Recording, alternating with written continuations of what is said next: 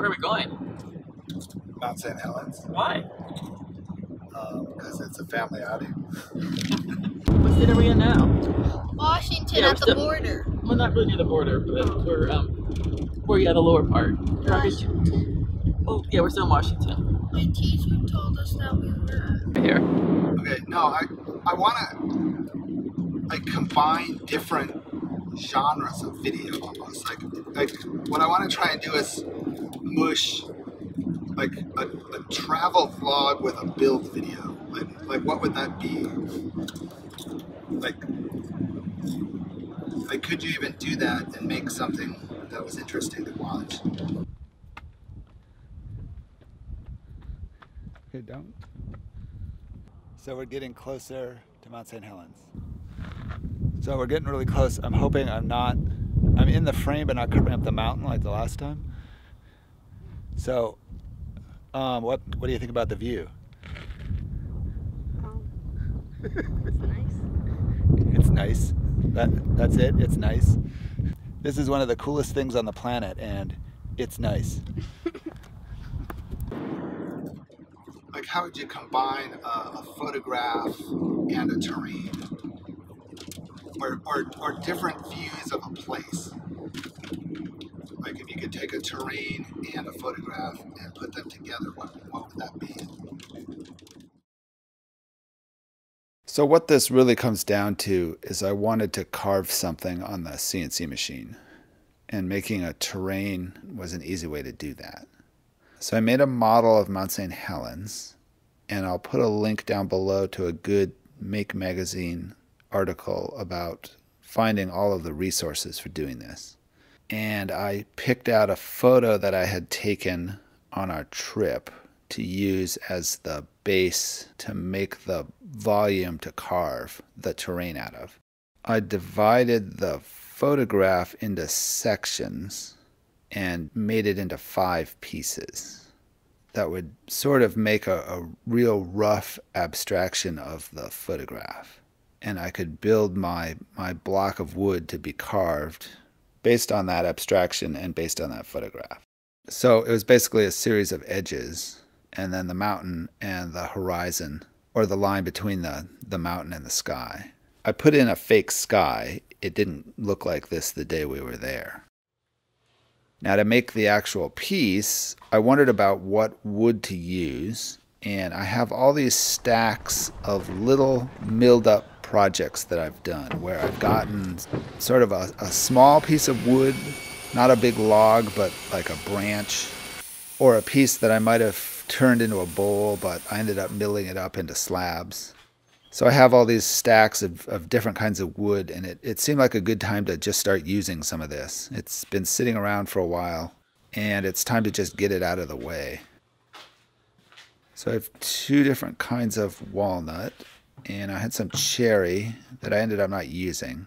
I'll find something else to use that for. The color didn't quite seem like it went with the other stuff. And I have some pieces that I thought were ginkgo, but I think they might be some of the plum that I got a few years ago. So I picked out roughly what I wanted to use. And I started by getting a flat face and a flat edge so that I could run those through the table saw somewhat safely. So I ran a few through the table saw, and it worked for a bit. Then I was running into a few that were getting really tough to push through, and I think there was just a lot of stress in the wood. So I moved over to the bandsaw to cut the initial strips. As the bandsaw doesn't care so much how much stress there is in the wood, there's not a whole lot of blade for it to pinch.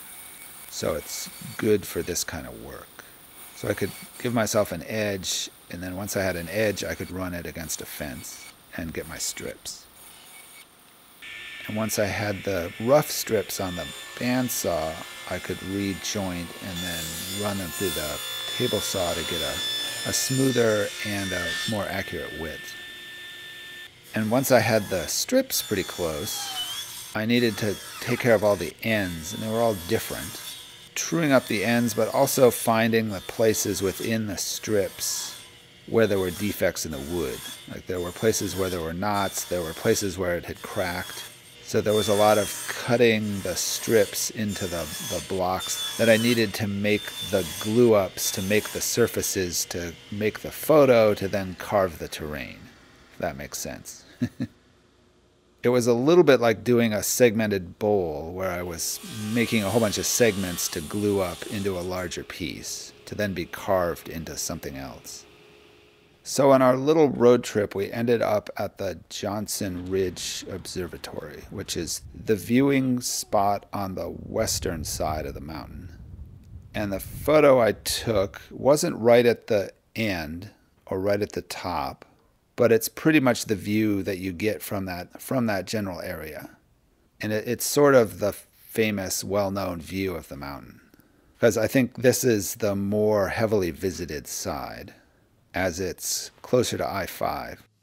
So now that I have my segments ready, I can start to glue them up.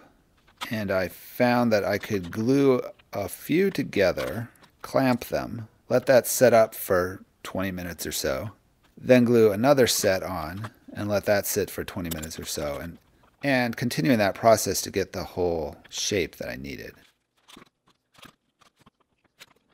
So in gluing these, I was making a rough approximation of the different parts that I needed for the image. And to figure that out, I drew a full-size drawing of the abstraction that I had made. So I shoved a pen into the router spindle and just did the drawing. And that actually worked okay. So what that gave me were patterns that I could follow for each of the parts. So I could make my piece big enough to cover it all and make some tabs here and there to hold the piece down to the table when it came time to cut it with the CNC. I think this is the piece of plum that I had. Now once I had the 4 ground pieces made, I needed to make the sky, which was about half the area that I needed for the image. So I made that out of maple. I wanted something without a whole lot of green and fairly light. So I'd have a darker ground and a lighter sky. And I laid those out. And the one thing that I wanted to do with these was to have the pieces near the ground be lighter and the pieces further up in the image get darker and darker. So it would be like the way that the sky does that. So I glued that all up.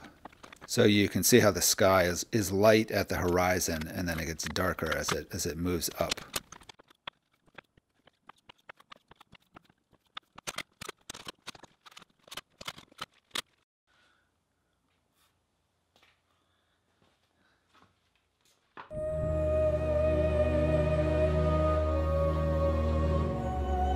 And the kids had been asking about Mount St. Helens, as you hear about it here in the Northwest quite a bit. So it was good to go and see it and show them what it's all about. So all these pieces that I've been gluing up now have to be cut so that they'll fit together. Now I did this by setting a single 0, point, then cutting each piece relative to that same 0, point. So they would all fall in the location that they fall in the final piece. So I cut the first piece, then I could trace the outline that I had cut, and that would tell me where to put the second piece on the table. So it would be cut in the location that it's going to be. But this would allow me to put it down where I knew I was going to be getting wood where I needed it. And I can sand off the bridges that I used. Now this is the sky getting cut. So all the pieces can go together now. And I really kept it very simple. It's just the 5 pieces of wood. But you can kind of see the photograph in it. And then one big easy glue up to put all these together.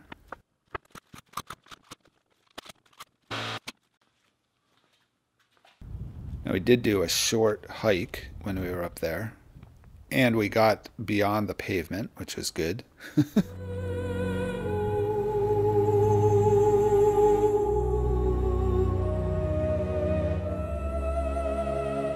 Now I can put this piece back on the machine,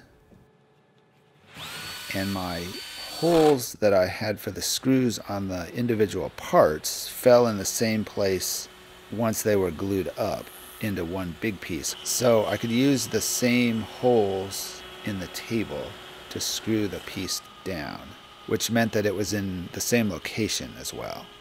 Now I flattened it, and then I started to carve the terrain into this layer. So this is the first layer of the build vertically, and I'll carve into this first layer with 2 passes. And once I do that, I can then mark where there are still flat spots. And where there are still flat spots, I need to build a second layer to get glued to this layer. So I need to go through the whole process again of making the parts to make the image again. But I took a little bit of a shortcut because I knew that I didn't need an entire second level. I only needed the second layer in certain areas, like where the mountain is, obviously. And then there was a little spot on the lower left that I needed some more height. So I glued up a second set of pieces, and these got smaller and simpler. In fact, they were small enough that I could flatten the bottom on the jointer once they were glued up. Now where the mountain is, the pieces are cut through the middle with the horizon. So the bottom is the ground and the top is the sky. So I had to cut the 2 halves of the piece for the mountain so that they would fit together. And I used the same patterns as I did on the first layer. So I had a lot of area where the router was just cutting air, but it kept it clear in my head what I was doing and how things were going to fit together by doing it this way. And with my marks on the table, I could line everything up really easily. And I can cut the bridges I was using off. So this cuts really easily. There's almost no wood to be cut, but I have to be careful not to cut the piece that I want so I don't damage that seam. And I can sand that joint just a little bit.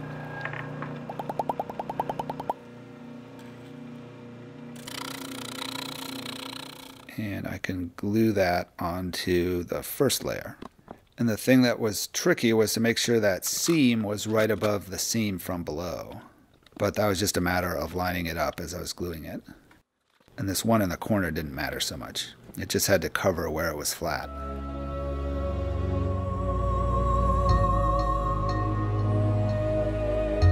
And once that's set, I can take my clamps off.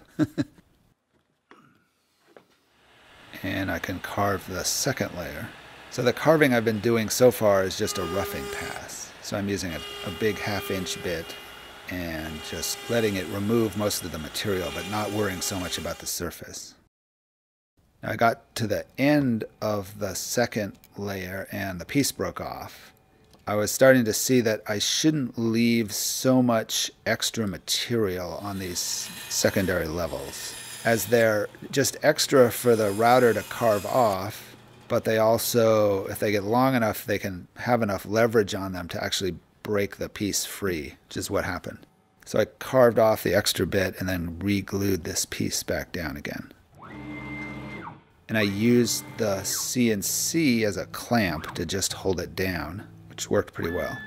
So just a little bit of pressure. I don't want to break the machine, I just want to hold it in place. Now there's a third level right where the mountaintop is. So I had to make a little piece that was, again, 2 pieces seamed together because part of it was the sky and part of it was the ground. So doing the whole process again with just 2 little very simple pieces. So it went pretty quickly and a lot of cutting nothing. Then this can get glued down.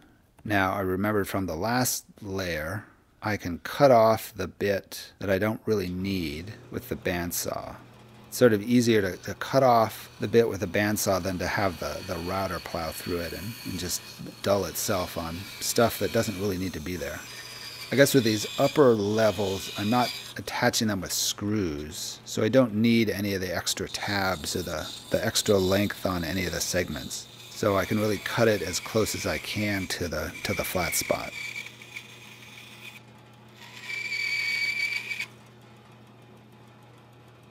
Then these can be brought back over to the setup.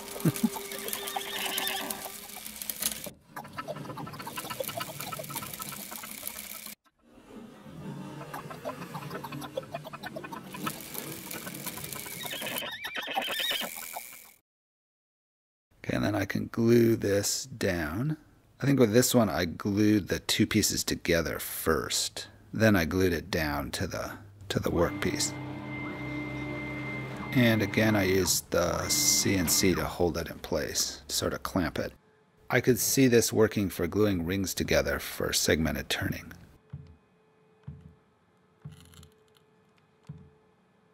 And I can do the rough pass on this final piece and finally start to see the shape of the mountain.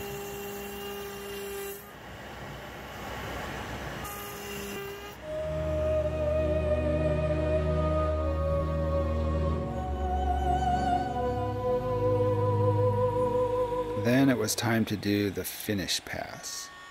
Now I have a 1/4 inch roundover bit to do this, and I think I set the step overs at 1/16 of an inch. So it was making a lot of passes. To do the whole piece took 2.5 hours. Now I got a long carving bit because I thought that would be necessary, but I don't think I really needed this much length, and it kind of chattered a lot. Or it squealed. I think it's vibrating because it's so long. It worked fine. It was just loud and made a horrible noise.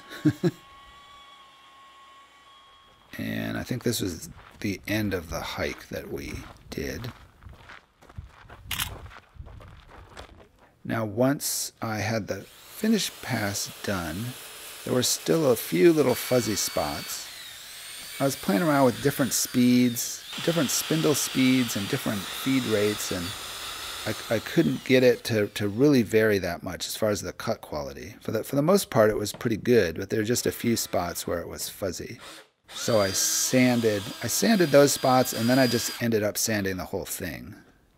Now I wondered too about leaving the sides on, as they were actually kind of cool.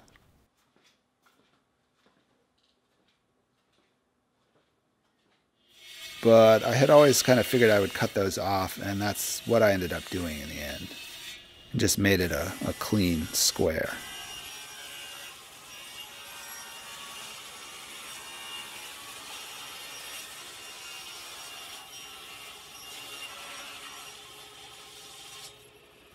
And then I can put finish on. And this is one of those projects that kind of looked sort of until the finish went on, and then all the wood popped, and it was really amazing. The wood's just so gorgeous, and it's really nice with the kind of blobby, curvy shape of the terrain carved into it.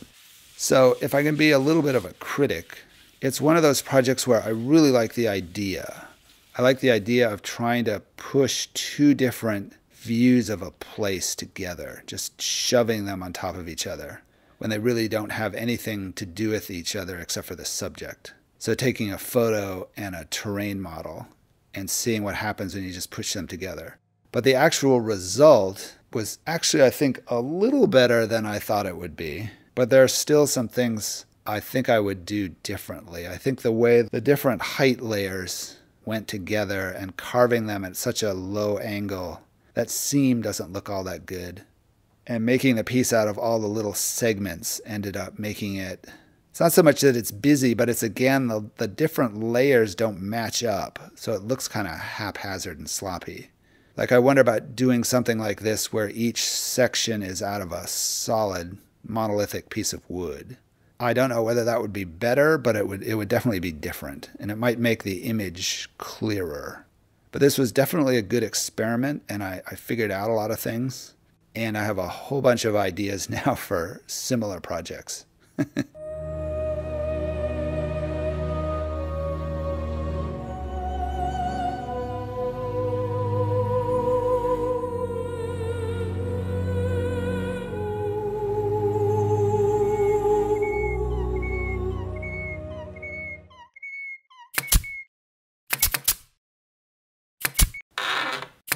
Thanks for watching.